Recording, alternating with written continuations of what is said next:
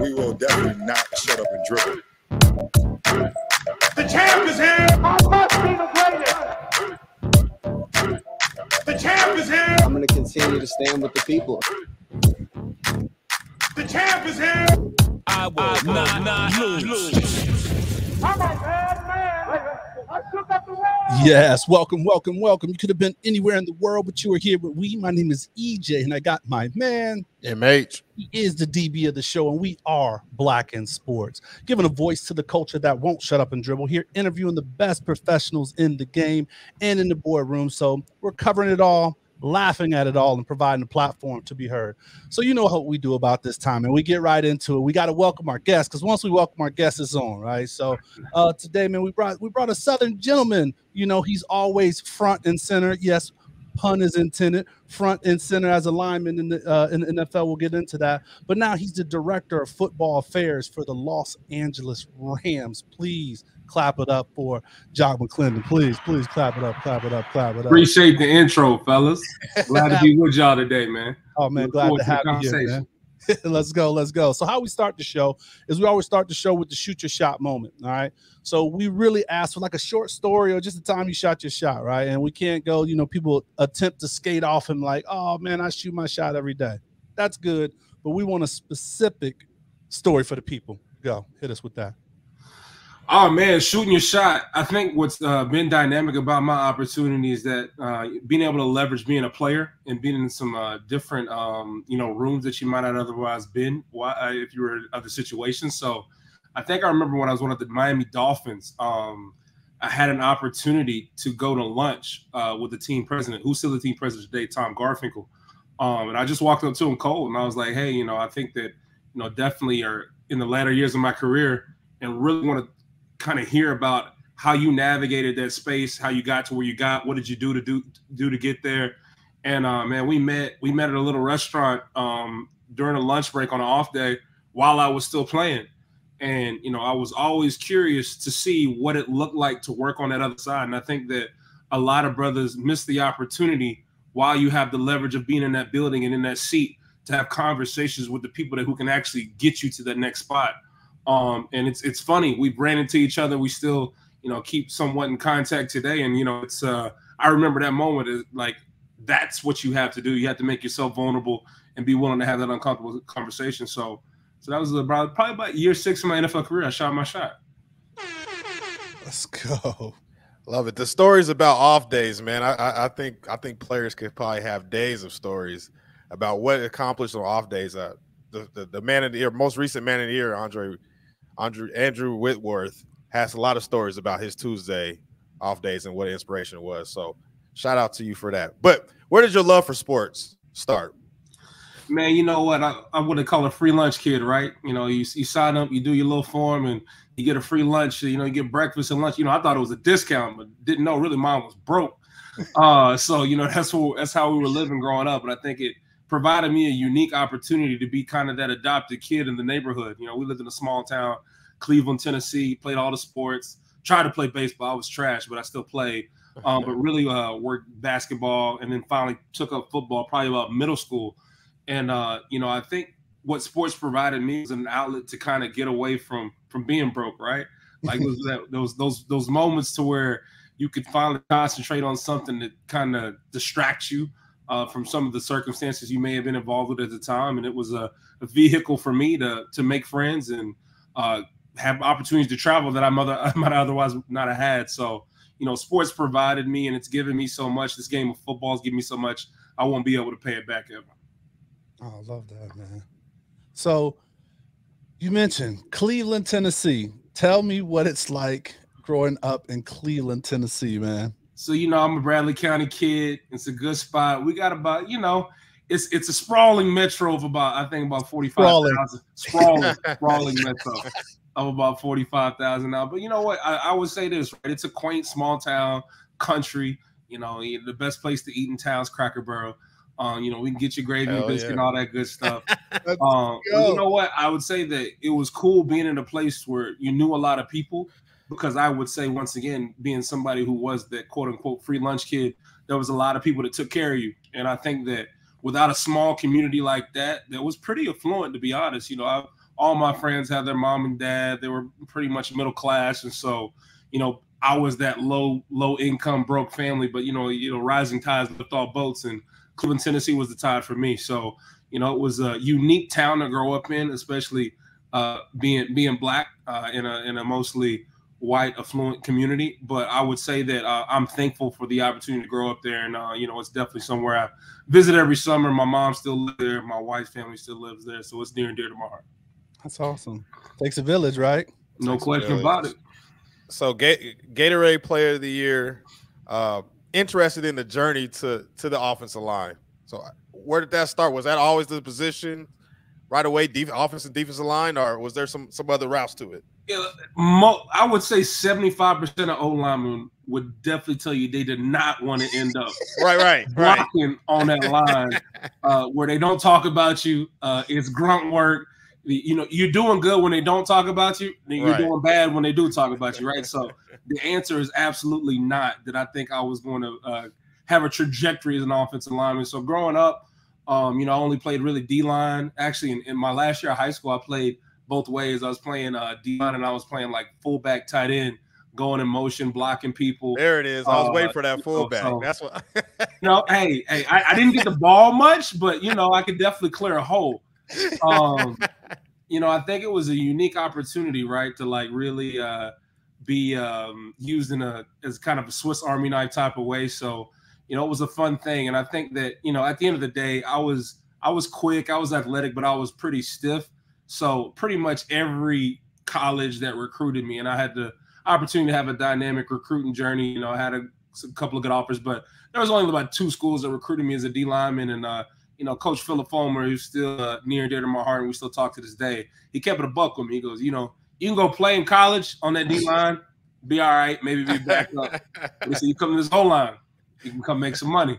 And so, what, I appreciated the honesty, even though I didn't want to hear it. And he's still somebody to this day that sometimes you don't want to hear stuff, but he's going to keep it a buck with you. So, I tell people, like, when you go through that process of recruiting, you're in all these dynamic relationships and you don't know how they're going to form 10 years later. Like, this guy still texts me to this day like I was one of his recruits. He treats me like family. And like, when you make that college choice of going somewhere like that, it's very unique to still be able to have that kind of relationship. That's awesome, man. So you talk a lot about family, man, and I know just kind of when we prep for this, and so one of the things that had to be tough for you is you didn't spend high school time around family, man. You went to Baylor for high school, which is away from family. So tell us about that experience and how did that decision come? You know what? So I was a boarding student, and I had an opportunity to go to this private school. It's highly affluent. With the other side of the world, as you call it. You walk up and you got 16-year-olds with BMWs, you got, country club families. And here I am, once again, the free lunch kid who's on Scally. And, you kind of have that, what I guess the best way to put it is imposter syndrome, right? You feel like you don't belong. And you kind of feel like a square peg in a round hole. But it was a unique opportunity for me. I think that growing up with just me and my mother, I saw it as an opportunity to be less of a burden for her. Here I can go and take some financial burden off of her plate and have an opportunity to hopefully fly one day when it's my turn to leave the nest. So, I kind of thought a little big picture at 13, 14 years old that you take this opportunity and it could lead to greener pastures. And I'm very thankful for that time in my life, because I think that you kind of got to see how the other side lives. So, hopefully as I continue to, grow wiser and older and, have lived experiences, you can lean on those times and say, okay, that was kind of that inflection point to see that you wanted more for yourself, and that you saw that, sometimes you got to make decisions that are uncomfortable and way out of the way to find that success. So finding success and making decisions, University of Tennessee. Some call it the real UT. That's a little debatable. I'm not sure about that. But what made that? What made that the choice for you? What made that home for you? Man, you know what? In all honesty, it was a unique, dynamic recruiting experience for me. For me, it probably came down to Tennessee, Alabama, Auburn, and Florida. You know, I was going to say in the South, you know, what they say the SEC. Not bad choices, though, right? It just means more.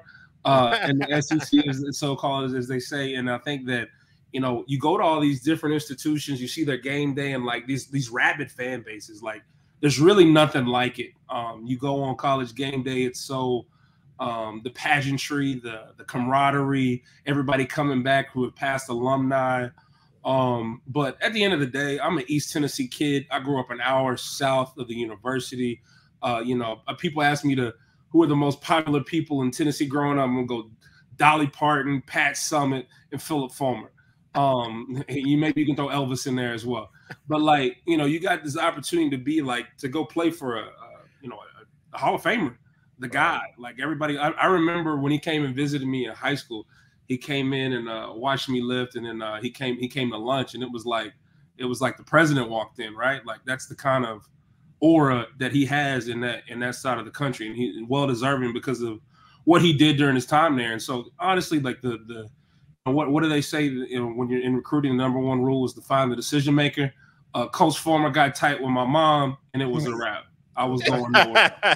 So, you know, I don't regret it at all. You know, you got to represent the home state. You got to be around people you know, and still to this day, right? Like the family atmosphere and all that, ex teammates. It's awesome. So, you know, East Tennessee kid, like it was going to be hard for me to leave the crib. There you go. So started as a freshman, man, like to come on, or were you redshirted, or did you start as a true freshman? So like, I was a true freshman, and you know, I honestly, it would have been better had I redshirted because I was transitioning from the D line to O line, and that was a hard transition for my life because like it's something that you truly hadn't, like, you know, you gotta reposition your mind from going forward to how do you go backwards controlled. Right. And so especially in pass protection and stuff like that. So it took a little time for me to adjust. But I think once I got my footing, you know, the university was patient with me. Coach Fulmer being a former old lineman, right? Like that was somebody you can lean on, and just really having some dynamic people in our room, right? Like you had Ramon Foster, who had an unbelievable career for the Pittsburgh Steelers. I mean, that was big bro. Dude's incredible. Had an incredible career. You had Anthony Parker. You had Chris Scott. You had Aaron Sears. You know, you just kind of had a lot of guys to look up to. And so, you know, it was a unique opportunity to be in such a talented room and just really be able to sit back and watch how these people went about their business and, you know, be on my journey, but also, you know, really being visual with their journey to see how they were handling their business as well.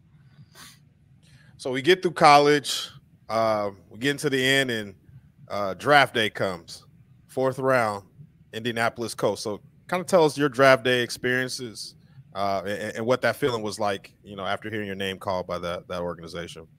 Man, you know what?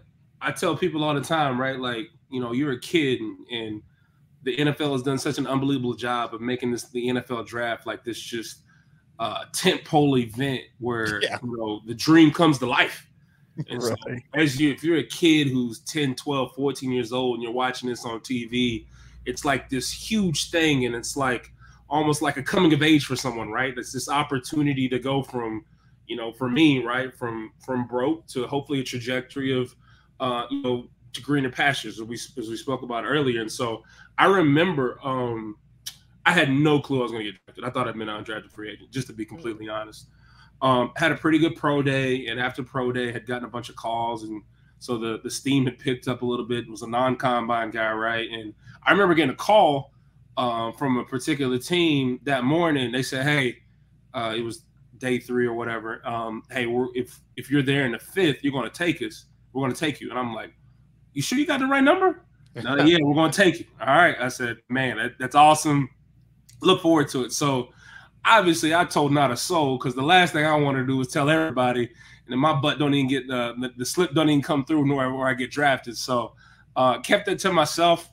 And man, we got to the end of the 4th round, and it's pick 129, and you know, I get a call from the Indianapolis Colts. You know, we're about to take you with this pick. And I just remember being in the room with family members, my mother, my girlfriend at the time was now my wife, and you know, you got to share that moment with the people you care about the most. And you know, that's the dream, right? It's like you experience that dream moment with people you truly care about, people who have been through the mud with you, as we call it, right? And it was a unique moment, and I was thankful for that point in time. It was transformational, obviously, as I sit here today in front of y'all. Did you interview and work out with the Colts, or how did that work? So actually, I had like 3 we call them top 30 visits. And one of them was to Indianapolis, and it was weird. Like I didn't know how to dress, and it was like my first one. So I was like, you know what?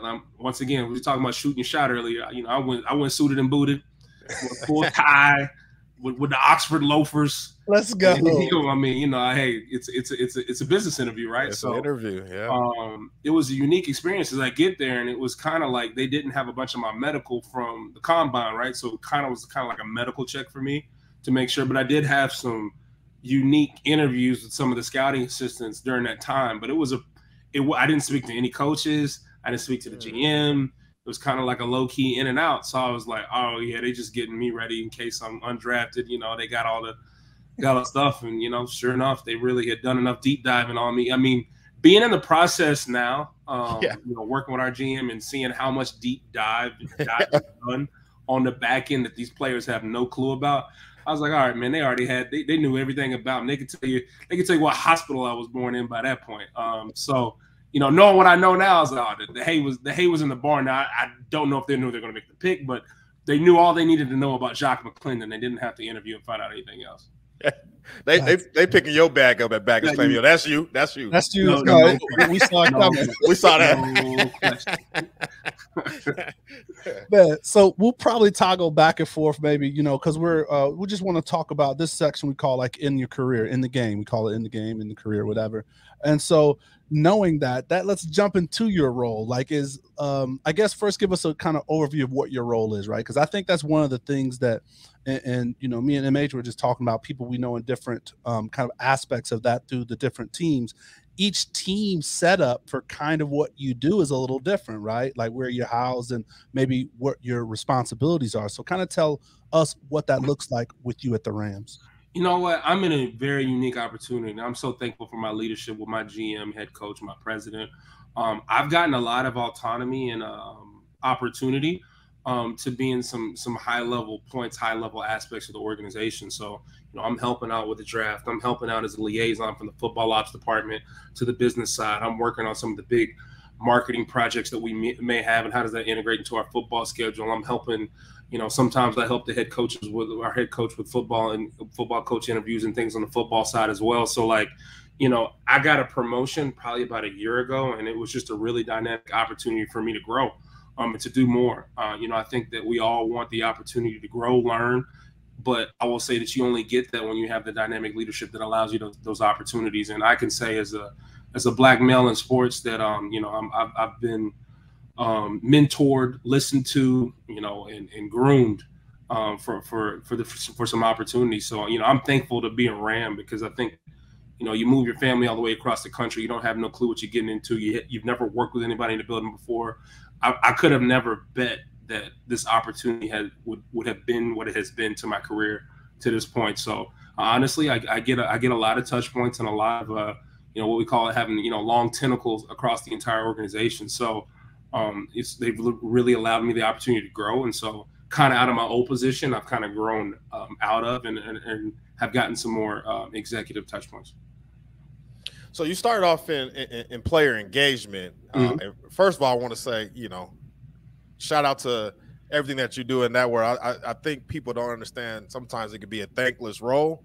For sure. Because a lot of it is private, right? And so all the things that you do to help the players as they're, you know, going through their career, sometimes, you know, that's just stuff that's not public, right? So you might not get that thank you.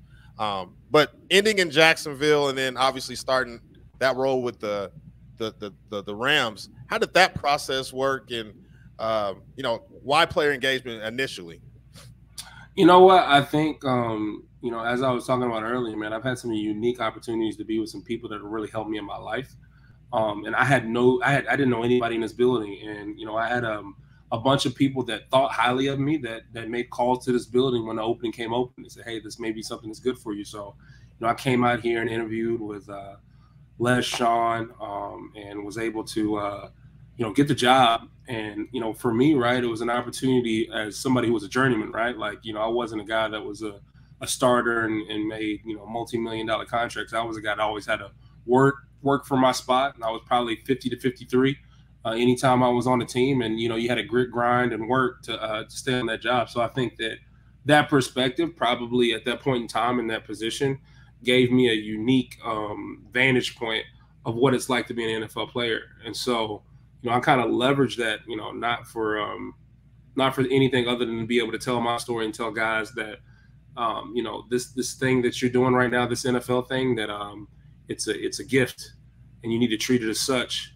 because the gift can be taken away quickly, and you better be doing everything in your power to make sure you're staying within these walls, because the opportunity to fly, the opportunity to you know, be financially secure, the opportunity to leverage this to do whatever you want for whatever job, whatever thing you want to do in life, you know, you need to make sure that you protect what you're doing right now, and that's football. So, you know, I was able to use, you know, kind of my journey as a way to provide perspective for the guys as they went on their journey. So, you know, was able to do some of that, and at the end of the day, was able to hopefully have done a good job, and, you know, was able to get a promotion. And kind of, I still I have two people that do that department now, and I'm able to do some other things. So it's been quite the opportunity to be a Los Angeles Ram, for sure.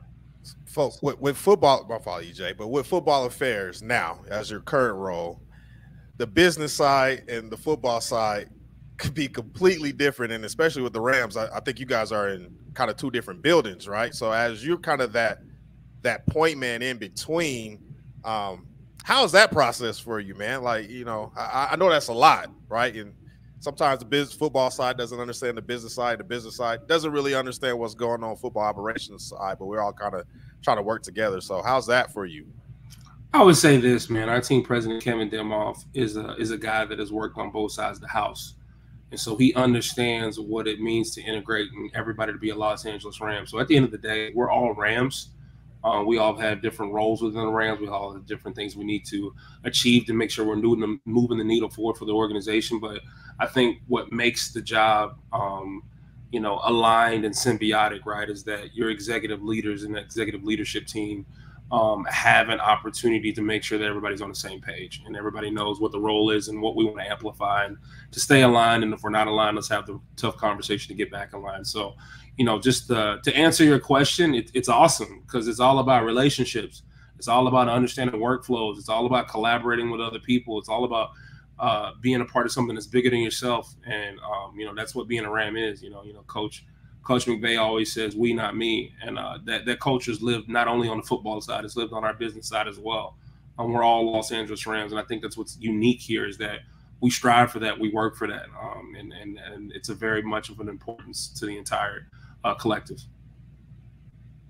With the players now, and I mean, I think it's just kind of like a flow of it, right? Because, and I'm kind of leading you with this question, but what are some of the things that you really attempt to impart in, you know, players, right? Because there is so much going for them. This is temporary, which sometimes we do forget. So how do you attempt to impart that into the players? You know, that's a great question. I think that at the end of the day, like, it's different for everybody, and that you can't treat it as a catch-all. You have to, when you're in that position, you have to know that it's equity, not equality, and so you have to understand the different dynamics with all the different humans. And you know, they're all you know, what we like to say here with the Rams, right? Like, you know, you got two people, you got the player and the person. You know, the more complete person is going to be the more optimally performing player. And so you have to get to know the person so you can get to the player. You got to treat it like this culture, these athletes today, myself included, who's a millennial, right? Like, they're more empowered, they're more educated, they have more opportunity to be able to know, you know, what they can stand for, what they need to know. And I think that you have to, you know, meet them where they're at. They're not always meet them where you're at. And I think one of the most things you want to empower them is, you know, one, what's your why, right? Like, you know, why do you do this? What do you want to do in the future? Like, once you find your vision and values, you can operate out of that. And also, like, you know, as a player, what's going to be your rhythm? You know, that's the one thing you see with our best players. They have a rhythm. You know, whether it's Matthew Stafford, whether it's Aaron Donald, whether it's Cooper Kupp, They have a weekly, daily rhythm that makes them great, and they master that rhythm. And Jalen Ramsey, they master that rhythm. Like these unique elite players, and I always try to with the younger guys, like, hey, like if you don't know what it looks like, there's a couple people in that locker room that you can watch for a week and learn a lot from, and now you have to ask them a question. So I think that's as a young guy, you want to be seen, not heard, right? So it's a lot of listening, a lot of just figuring out what your rhythm is, how you fit, but being seen, not heard is big as a young guy. And does football affairs include the legends as well into that scope? Yeah, it does. It does in the scope. So, the team that I have, we work with our legends group as well, and I think that's a unique aspect as well. We got a bunch of gold jackets. We got a bunch of unbelievable players that have played for this team. How are you uplifting them and making sure that they stay in the fold and are an important part of what we are as a Rams fabric? So it's been pretty cool to take on that piece and have the team really dominate that as well as they continue to work through that. So let's talk about it, man. The ring, man. You got it on right now? Come on. Super Nada. And so how is that, man? It's like you get it, like all the work, and then it's like, okay, reload on to the next, man. Like, talk to me about, that push to accomplish that feat, and then like, here we go, time to reset, man. Man, the coolest thing about winning that is that, as an organization, as your departments, as a team, you aligned on these couple 3 or 4 goals, right? And as you go through and check the boxes, collectively we did it together, and you checked all the boxes, and everybody came together, everybody was a part of it, and it's just this big celebration, a finish line of being able to hoist the Vince Lombardi. And I think that it was a unique experience, but I think it's one of those things when you want to be great, when you taste it, you want to go back and put yourself to have another opportunity to do that down the road. And I think that's what I appreciate about our leadership is that we didn't revel in the success. We celebrated the moment, we lived it, but we're out of that phase. We don't really talk about it. It's about what can we do to be better for this upcoming season, because we're already in a new year, right? We've started OTAs. We're a new team. There's people that are not here that were here last year. It's a new makeup. There'll be a new way of finding ways to win because of the new makeup of the team, new coaches, right? Like turnover is real, attrition is real. So like you have to continue to evolve. And I think it's one of the coolest part about working within this organization is watch how the evolution of this team has evolved from year to year. And very excited to see what that looks like for this season as well. So during the halftime show, man, of the Super Bowl, were you making adjustments, or where were we at during the halftime show? Halftime show? Oh yeah, you know what? I did not get to partake. I heard it was pretty good though. Yeah, it was definitely off the chain. I was in the house. I was in the house enjoying that part of the show. Yeah. I heard my guys killed it. So that's it's always good for the culture, right? It was a good day for the culture, and that's a win right there. Now that's a win. Big win, man. One question I want to ask you, man, just in your journey, and I think you started off with your shoot your shot of being curious. What led you to really want to focus on getting your MBA and kind of like your continuing education? You just finished something at Brown, right? Just finished my MBA at Brown. Congratulations, man. Appreciate y'all, man.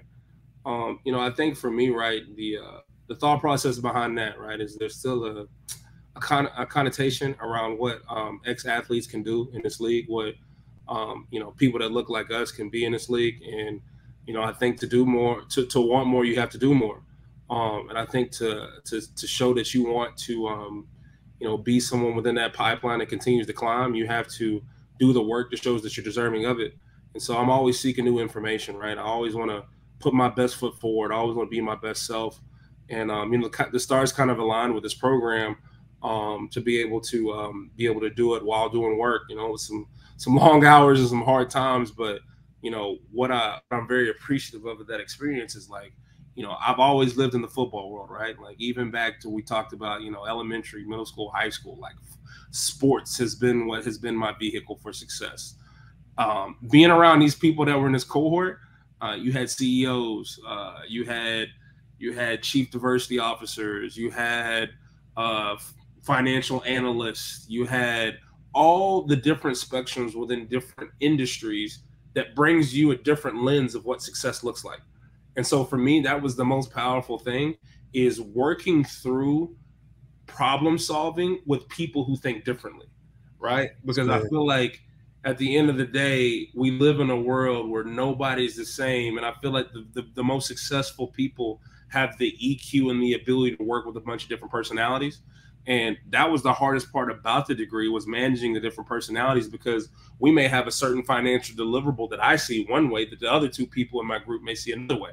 So how do we find a way to collaborate and get on the same page? And so it was a very unique experience, because I was dealing with individuals that I may not deal with on the regular in my career, but it was a challenge that it was very rewarding and enriching for me, and taught me a lot about myself and how I need to attack some of the things that I'm doing to make sure that I'm being the best self I can be. So, for me, my thought process was that, you want to continue to climb. Like, you need to make sure that you have, you've done the things to make yourself representative and have those opportunities down the road.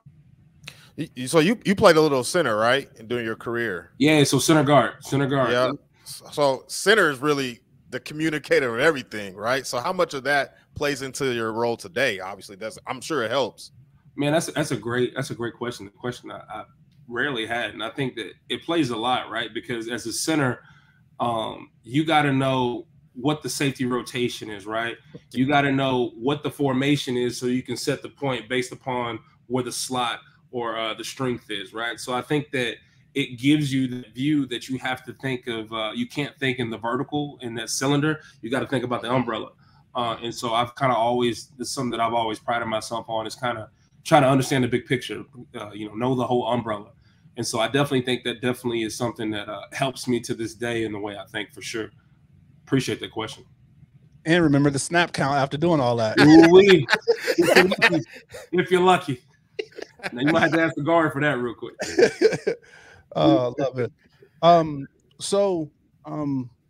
With education, I know there's been the buzz. Have you thought about continuing that next round? Because there's been a lot of buzz about that Harvard degree that they have going on in sports, man. Have you ever looked into that? And I know you just graduated, but I'm just talking about setting goals going forward. Have you seen that, or is that even an aspiration? Because I've seen the classes and it looked interesting. I mean, kind of the same kind of experience, but just on a broader level, and still kind of tackling challenges that's maybe more specified in what you do day to day.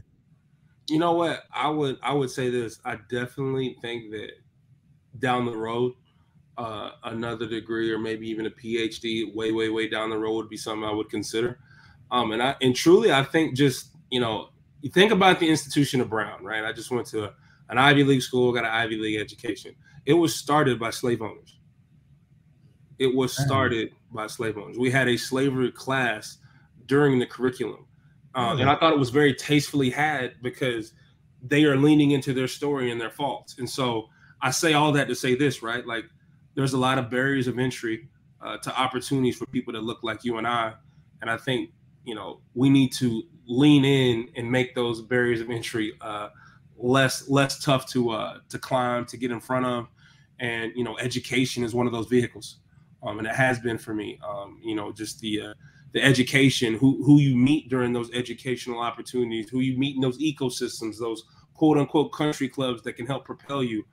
Those are rooms that, we weren't allowed in at one time. And so, I don't take it lightly that, having the opportunity to attend these institutions is something that just 50, 60 years ago wasn't allowed. Right. So it's definitely something down the road that's possible. And definitely something I definitely would think about. Absolutely. That's awesome. MH, you want to hit him with the quick hits? Yeah. So, Jacq, these are just kind of some quick questions. First thing that come to mind, let the viewers know a little bit more about you. So, you live in the city of stars. Have you ever been starstruck? Ooh, that's a good one. Nah, not yet. No, yeah. Actually, I got an opportunity to sit courtside for a Lakers game, and LeBron came up. He didn't talk to me, but he was talking to somebody beside me. I was sitting next to Floyd Mayweather, and I was like, what is going on right now? I'm this country boy from Cleveland, Tennessee, chopping it up with Money Mayweather, and here's LeBron James. So, yeah, that moment right there was pretty like, I don't know if I belong in this space, but hey, it's fun. Have you ever, I mean, I know there's a lot of nicknames that go on in the locker room, so ones that are appropriate. What was your nickname in the locker room? Ooh, what was my nickname? You know what? I didn't have many. I don't got anything good.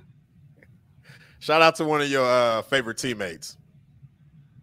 Favorite teammates. I don't want to get you in trouble. My fault. Man, I've had some good ones. Let's go back to the Tennessee days. You know, shout out to my guy, Montario Hardesty. He's the running backs coach at South Carolina right now. Unbelievable dude, doing great things. He's going to be an unbelievable coach in the football world for a long time, man. Proud to see him doing what he's doing, eating, and doing so great. So I know it's the big boy. So give me your top 3 meals. I need to know the preparation. What we going to? I mean, preparation. You know, I mean, the whole thing. If it's a meal, you know, I mean, number one, like the only way I get Southern food out here is Chick-fil-A. So, you know, the spicy Chick-fil-A got to go number one. I mean, that's the only thing I got in the South out here in Cali. Other than that, it's avocados and pressed juice, right? You know, let's go to. I mean, you can't go wrong with putting some steak on the grill, right? Like, I go maybe grab a nice fillet, throw it on a smoker. You know, that's a quick prep. You know, just put a little like what do you do? Salt Bay. Are you hit us with it? Yeah, there you go. You know, a nice little fillet on the grill. Number 3, I mean, you can't go wrong with a good pizza. You know, it's a Friday night. I'm with I got my oldest daughter's 7, my middle daughter's 4, my youngest, my son is 2. So, you know, having a Friday night pizza night, watching a movie, big Cali vibes, watching it outside because it's cool out all year. And, you know, I think those are things I love to experience, man. Anything with the kids. So winning championships as an executive or winning championships as a player, which one is more, I guess, rewarding? Well, as a player, I never won any. So no bowl games? No bowl games? No bowl games and championship? I mean, it's something. I mean, we get something now, Outback or something. Hey, listen, bowl games and championship? UNLV hasn't been to a bowl game in a while, so I can't set that bar, guys. I can't do that. I can't do that. I would say, you know, if you win it as a player, I mean, that has to be extra rewarding, right? Like knowing all the work and being the one that's actually in there fighting the battle and fighting the fight, making it happen.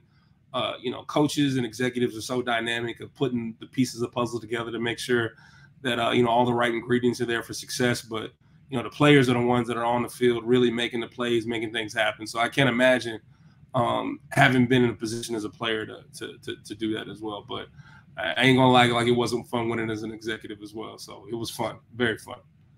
I don't know. My last one. You got any quotable movie that you kind of quote the most? I mean, plenty,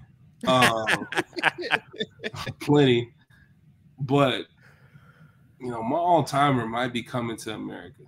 Hell yeah! I mean, I'm a big Coming to America. Anytime it's on, we're watching it. You know, if the kids are asleep, but. Coming to America won the first. It's America, Jacq. Now you should.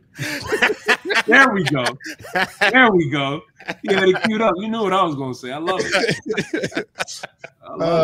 So I have one really quick, man. So somewhere along the line, you said you're a big low key country music fan. So so is that you still got that in the rotation, man? You know what? It's still in a rotation a little bit. It might be more like Tim McGraw Nelly mix. I'm glad you said that. So I was going to ask you, did you pick up? So Nelly's full country now. He dropped the country album. Are you picking up the new Heartland Nelly album? When did this drop? Am I that far out of the loop? It dropped last week. So yeah.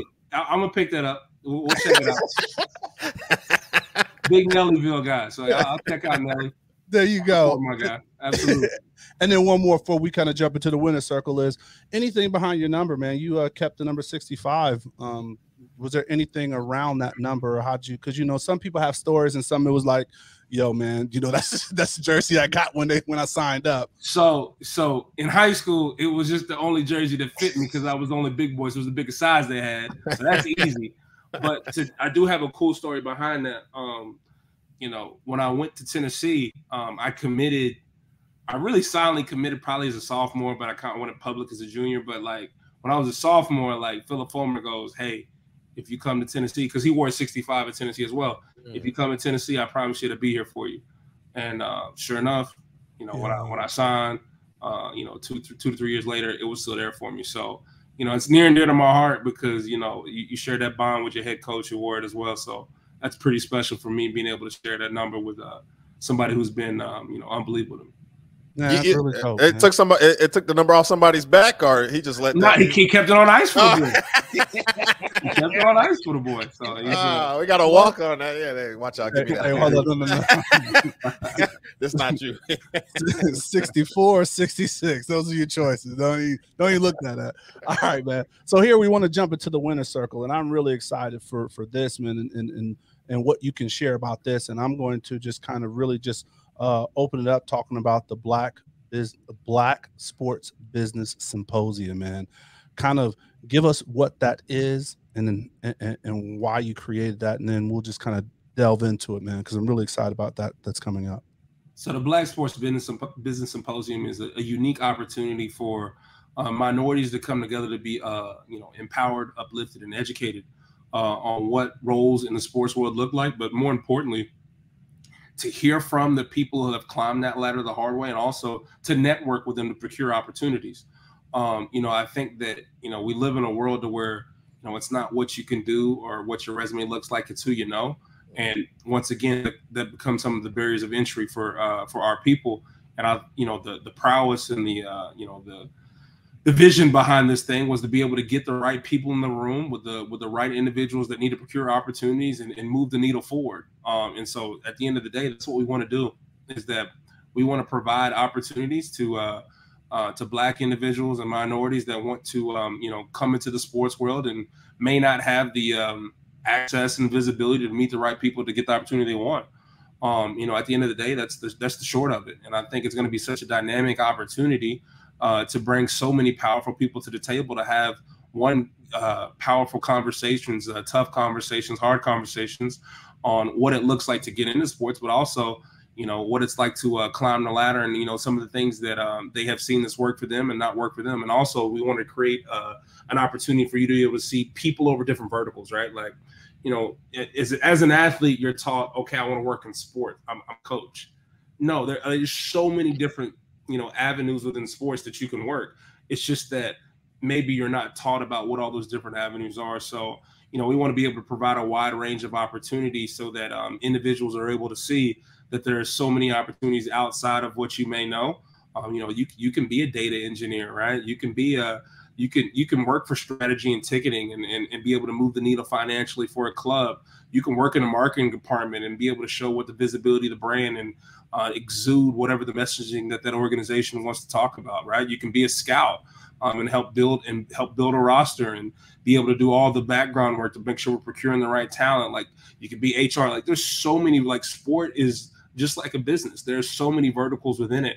But I feel like, sometimes people aren't educated on, or expounded upon what all those opportunities are. And we want to be that conduit of change, that conduit of opportunity, and that conduit of communication and networking. So they're able to procure those opportunities. We can move this needle forward. I mean, that's huge, man. I remember the first time I saw a Raiders game in Oakland, and away from just looking at who's playing and who's coaching, my mind was blown about how much everything was working together and all the different departments that were in the sport. So you're 100% right about that. We just got to be educated on that. I know it's been a process of getting it going, through COVID and all that. So let's talk about the start of it and how's that planning all worked out.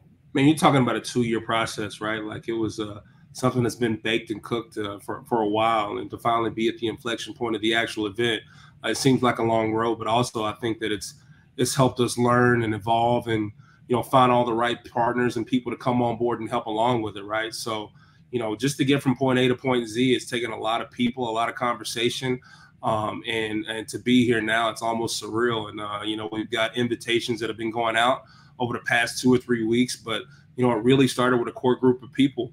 You know, as you can see, our whole board of advisors, if you head to the website. And, you know, I think that those conversations were, you know, somewhere where you turned, you know, passion to process to an event.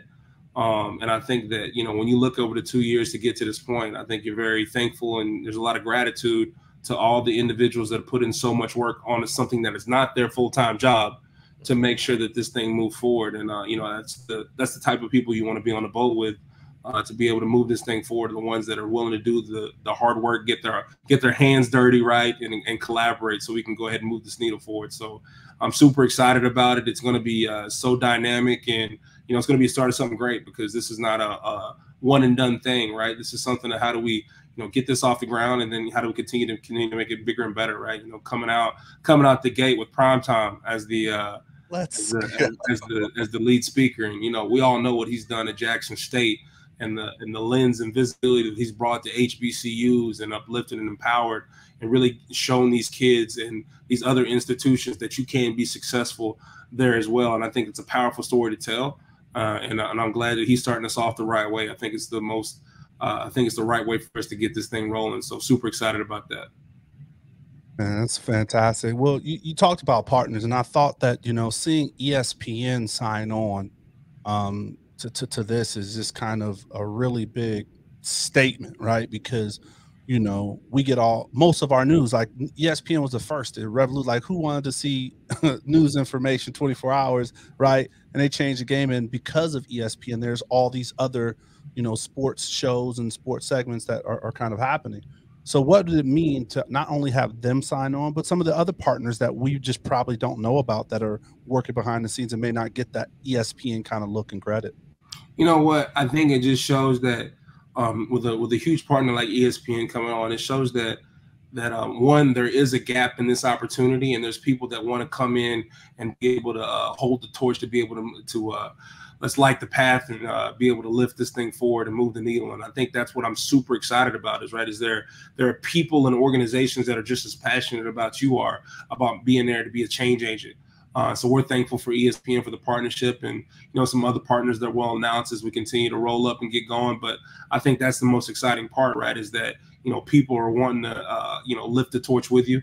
You know, rising tides lift all boats, and, you know, I think that it's good to see other people want to be the tide as well. You see how he kind of smooth past that. He ain't gonna drop the bomb. He ain't gonna give us the clue exclusive on the other partners he's gonna announce, man. You know, sometimes you gotta dodge it. Yeah, I got it.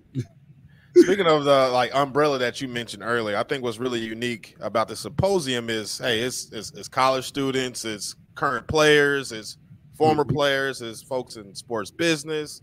It's a whole wash of everybody. So what was the I guess the idea behind that and how important that was for you? You know, I think it's very important to bring different people in different stages of their life, because I think no different than when you ask me about my MBA, what is the most important thing? The most important thing is that these people network with each other as well.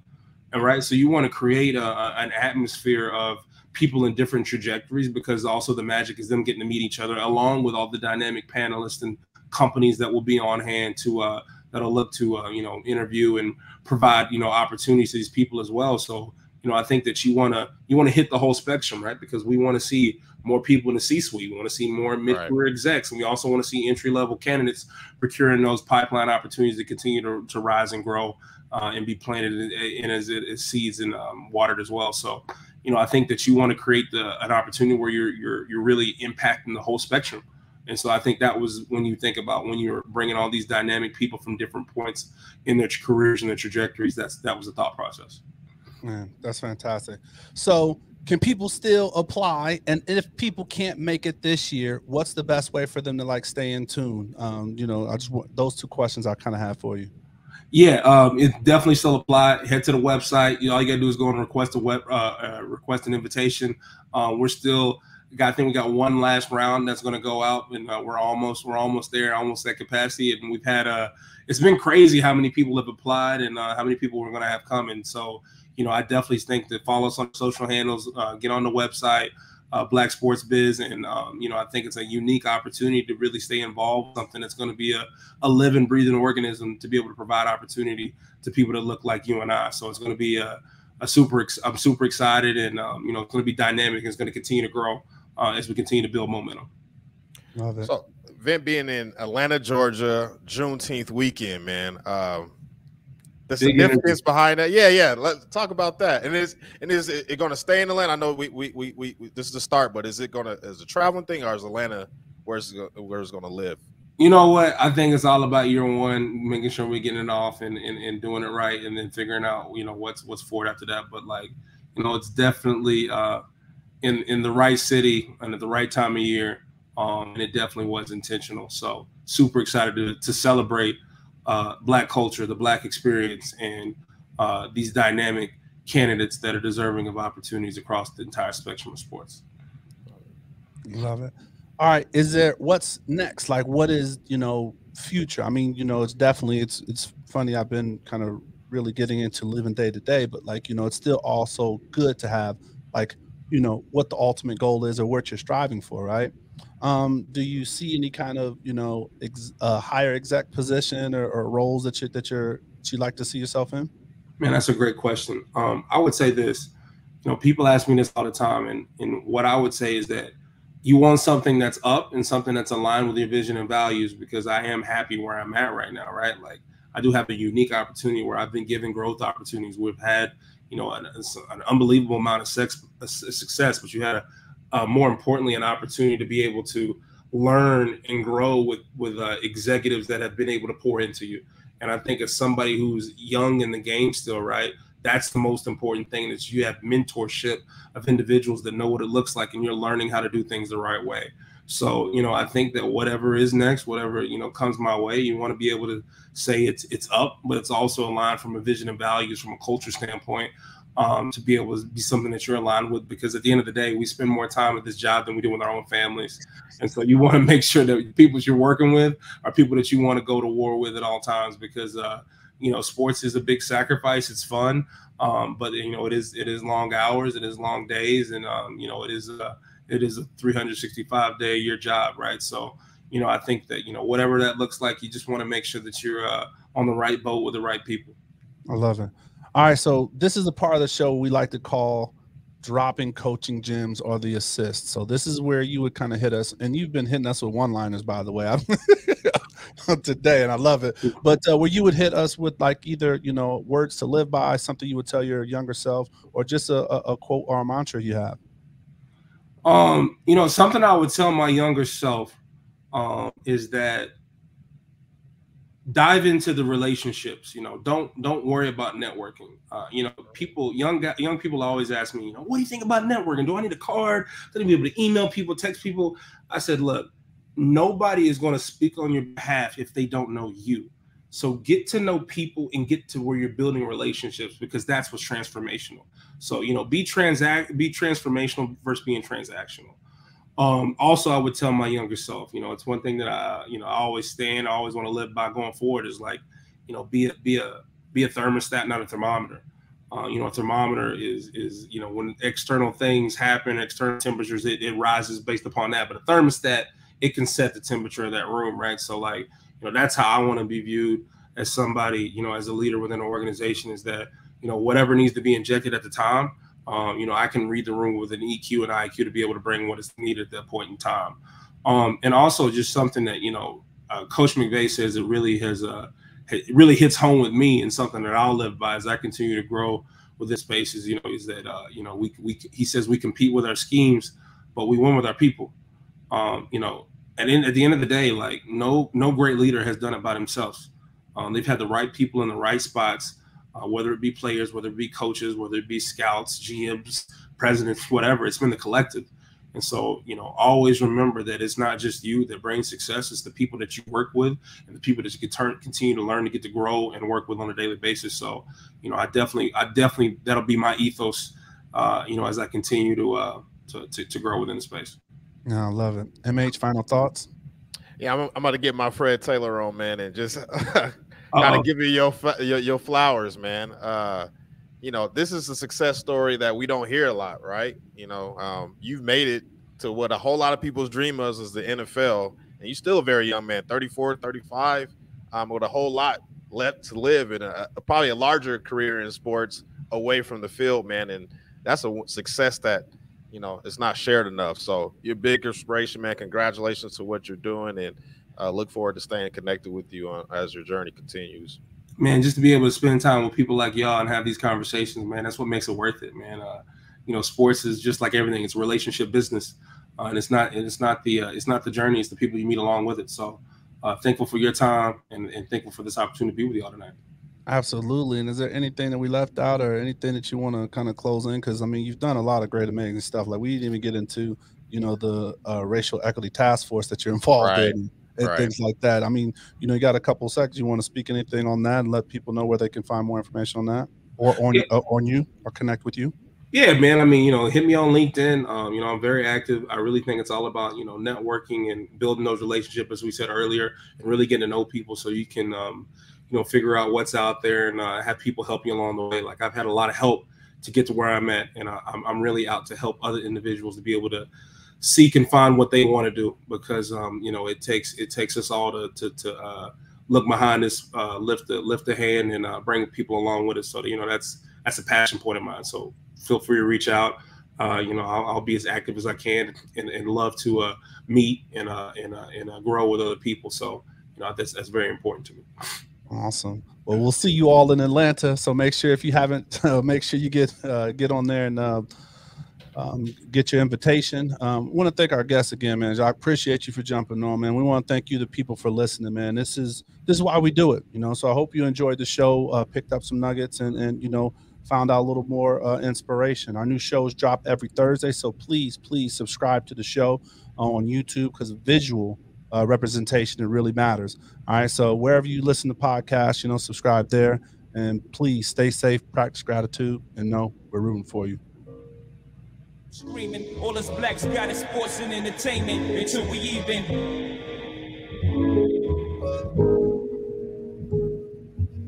Assuming I'm rooting for everybody that's black. Yeah. Yeah. Assuming I'm rooting for everybody that's black. Yeah.